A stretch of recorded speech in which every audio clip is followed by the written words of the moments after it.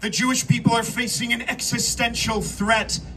Israel is facing a war on 7 fronts. The Jewish people are facing a war with people marching and demonstrating and condemning us outside of our Jewish synagogues, Jewish schools, Jewish businesses, Jewish homes.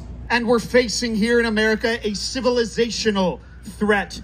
We are going to see worse times ahead. We're going to see what's happening across Europe.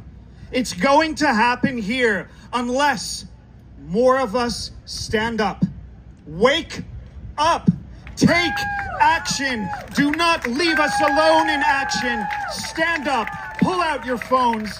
Film on social media, where social media and media are the same thing. We're battling the misinformation and the disinformation campaigns. I was taught to be a proud Zionist. I come from a strong Jewish mother who's right here. And even she, applause to my Jewish mom.